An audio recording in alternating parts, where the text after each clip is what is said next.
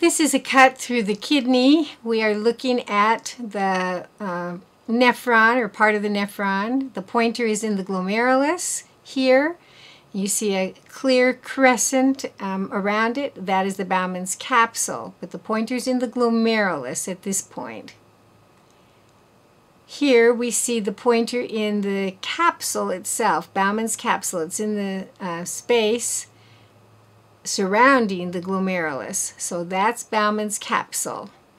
To the right of that, you can see nephron tubules cut in cross-section and even some longitudinal cuts. Here is another view of the tubules. The pointer is on a tubule that is lined by simple cuboidal epithelium. You can see the lumen inside of it. You can see all kinds of them in there. Again, some are in cross-section, some are cut more obliquely in this view right here. You can see the nephron above the pointer. The parts of it that are visible are Bowman's capsule, the space, and the glomerulus. Here is a longitudinal cut through a nephron tubule.